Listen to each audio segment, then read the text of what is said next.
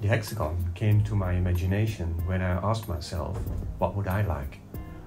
At a certain point I thought it should be practical, it should be fashionable, and the material which I was, looking for should be user-friendly. I was thinking about the car interior. That was my hookup to think and look and research modern luxury car interiors. For obvious reasons, I was also thinking about materials and how can we get materials that are mostly not used in the seats of strollers.